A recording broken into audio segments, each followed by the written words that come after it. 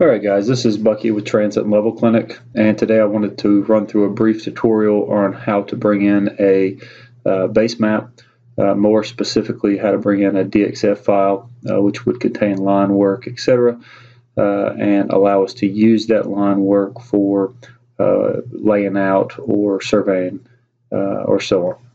So the very first thing we're going to do is go ahead and open up Survey Pro, which I've done. We're going to just start a job. We're going to start this, call it project number 1, and we're going to use our default settings. So I'm just going to go to create job now. Now back at our main menu, the very first thing I want to do is to go ahead and bring in 2 control points. We're going to talk about how we can use these control points to orient our drawing later down the road. So just real quick, we're going to file import. We have a CSV file saved in our computer known as control 030817. We'll bring that in. The default should be 5. We'll put it on the points layer and briefly hit finish. And we know those 2 points came in because we go to job points and we have point number 3 and point number 5. Now there really isn't a main menu, so to say, for bringing in a Basemap or bringing in like something like a DXF file. There is one for bringing in something like a digital terrain model.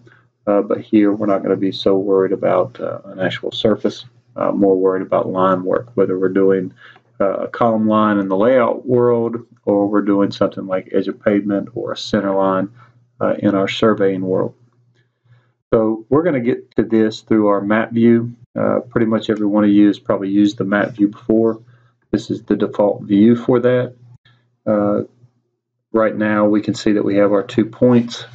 Point number 3, point number 5, that's what we brought in on the import. To the left hand side we have our zoom functionalities, zoom extents in and out to an area and zoom to a point. Many of you may not know this little piece of paper with a pencil are actually display options. So things that begin to get in the way of your map view, let's say this thing here that says Rogers Monument number 3, that description. Let's say we have 5,000 points on this. Obviously these little descriptions are going to get in the way from us really seeing where we are. So we can go into our map display options and we can take those descriptions off. All right, now we just have point 3 and 5. There's a lot of customization through this. You can kind of come in here and play with it on your own. We do have a manage layers and a manage base maps button as well. However, I like getting to that through the next button, which is our add or edit base map menu. So the 2 pieces of paper with the pencil, we're going to go ahead and click on that, and the first thing it's going to tell us to do is add. We don't have anything in our list of base maps right now, so we're going to go ahead and add. We have just a building file. Again, this may be a road file if you have something like a centerline type profile that you want to use. But for now, we're going to go ahead. We're going to pull up this building 030817. We'll bring that in. And the first thing that it will bring in with this is a menu with 4 tabs. Now on the simulator, these tabs aren't the best thing to look at here. Look a little bit more defined on your data collectors. But your first tab is going to be layers. That's going to be every layer that comes in with that DXF. All right, how many points comes in with that layer. And how many lines comes in with that layer. Now, briefly, it's pretty important to understand that you are using a mobile device. So it's going to be important that we narrow down, we block out any information that we don't need to keep the size of this DXF file down. I've seen extremely large DXF files. The data collector may take them, but they certainly won't run them at optimal speed, and you're more prone to the equipment crashing, things like that. My recommendation would be to keep that file under around a 3 meg limit. And really, when you think about it, we are not going to go out there more than likely and stake something on every one of these layers in one day. So you can always block those out, bring in the layer you need for the day, use that, and then bring in another one later down the road. There are 3 buttons down here. It's important to understand what each one of these do. Hide or hide all allows you to hide certain layers. So if you do bring in, let's say 5 or 6 layers, you're only going to use one for the day, but you know that file size is still pretty small. We can go in here and we can hide certain layers, and under visibility you can click to turn those on and off and things like that. If we hit show all is basically using those layers for reference, so we can actually see what position we're at on top of those lines. Show all does not mean it's selectable. So later down the road, if we want to do something like stake to line, we would not be able to choose the line. We can see the line again, but we can't choose the line. In order to choose the line in a menu like that, we do have to have selectable all on, or selectable for that layer that we are looking to go and stake later. So selectable means that we can actually use it to survey, we can use it to layout, we can use it for our snap to functionality, etc. As we go through our day. The next tab is general. General is the type of units that you're using for your distance when you're bringing in the DXF file. We're just using US survey feet. We have a preview. That preview right now is not zoomable. Right? We can zoom in and out once we get back into our map view. And then we have an orientation tab. Orientation for the drawing that we have brought in is going to be original. So however we exported it from our AutoCAD package is how it will come in into our data collector. If we had some points, let's say we had 2 points, we know where those are on the drawing. We can come down here to draw map orient to job. We can select those 2 points and basically do like a manual resection, if you would. But we're going to go ahead and leave the defaults on here. Make sure all of our layers are selectable. We'll hit the green check. And now you will see that that DXF file is listed under your Manage Basemaps. All right, so if we get out of here, we come back into our Basemaps. Again, we have that drawing file. Now, there's always a question, can we use multiple basemaps? And the answer is yes, as long as the file size doesn't exceed, that 3 to 5 megabyte range. If you wanted to bring in something like an aerial photo or even a shape file, and you want to use this line work on top of that photo, you can always come in, add, and then you have the option of coming in here and adding something like a JPEG or a TIFF file or a shape file, things like that. Right, so we can add as many of those as we want to. Back in our Manage Basemaps screen, you do have some editability, I guess, back to those 4 tabs. They give you the layers, general, preview, orientation. We do have an orient button. So again, if we want to come in and we want to choose 2 job point files, we can select those 2 points. And then we can basically put our mouse cursor on where those 2 points should be on the drawing, and that will align that drawing for us. My 2 points are kind of out in Never Never Land here, so we're not going to do that for this particular job. So we'll go ahead and X out of the Manage Basemap screen. We'll go back to our map view, and as you can see, our drawings come in, our points are still here, but now we can zoom in and zoom out. We can see all of our lines, all of our line work, descriptions that came in with the DXF, shapes, things like that. Now quickly, I do want to go over one thing that I have found very helpful, and that is our snap to functionality. So this little magnet that's down here allows us to place either temporary or stored points on this screen based on the drawing. All right. This is especially important if we just have a drawing file and we know where the physical location of, let's say, the corner of this drawing is, right, but we don't have a point placed here. All right. Obviously, when we go to orient, when we go to backsite, we're going to need a point there to do so. So we can use these snap to functions to actually place a point here at the end of a line, at the beginning of a line.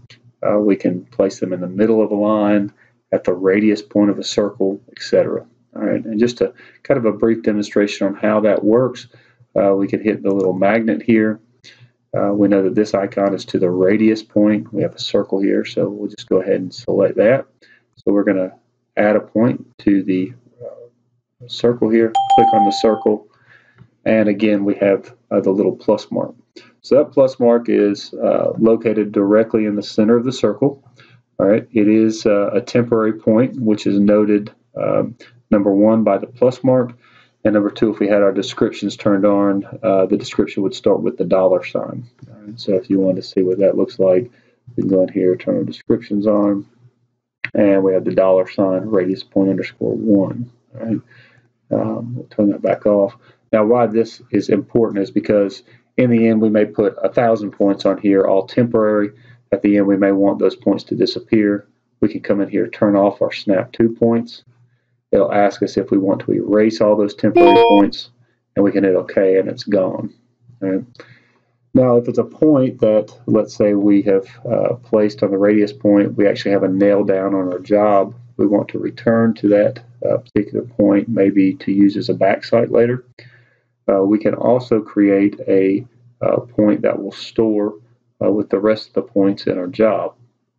So again, using the radius point, we will click the line. We now have a temporary point. Now, if you click down and hold your stylus on that point, it will bring up a little submenu. Right? Looks a little bit like this. And you'll have create point here.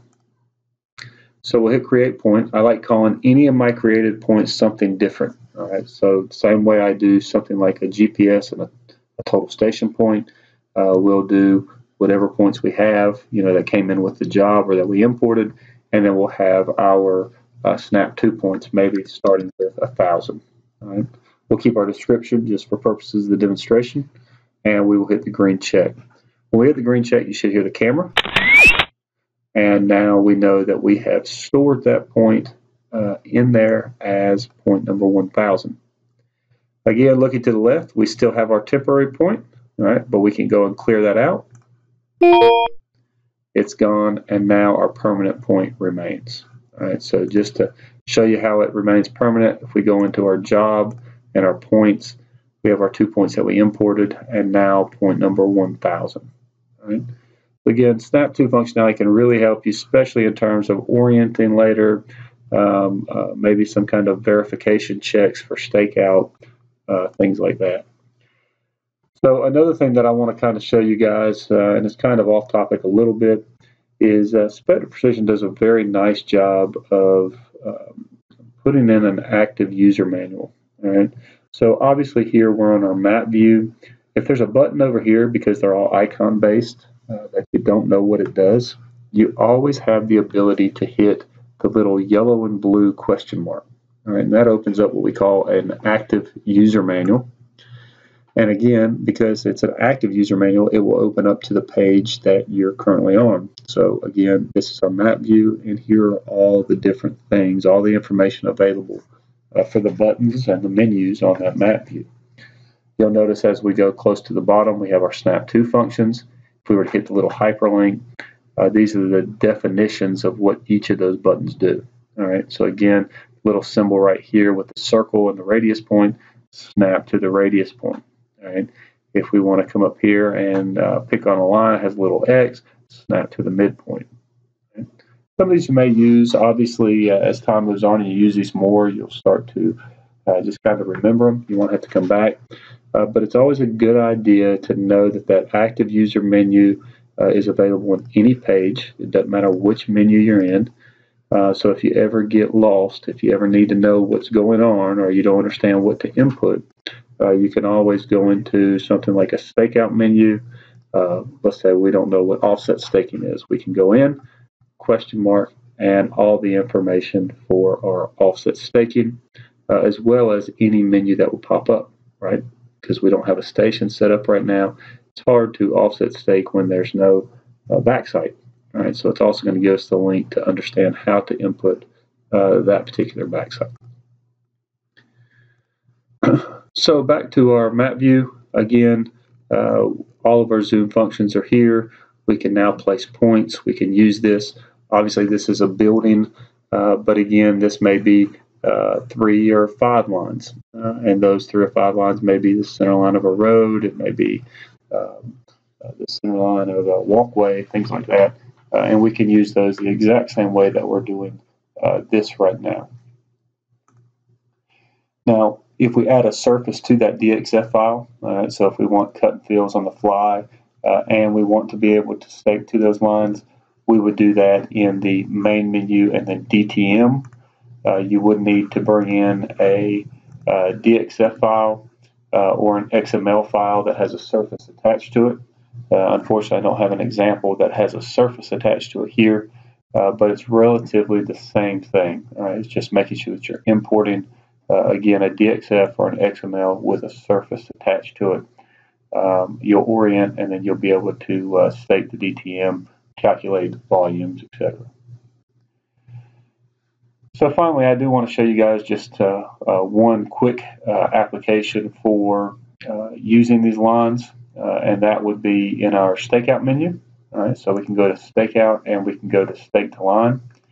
Now, obviously, there are a ton of applications where you can use lines, and right now, you guys are probably used to coming in here, defining your line based on a starting point and an ending point, or a starting point and a direction, etc. And you can still do that, but now we have lines. We have lines in our menu, so we'll just come up here and select polyline, right?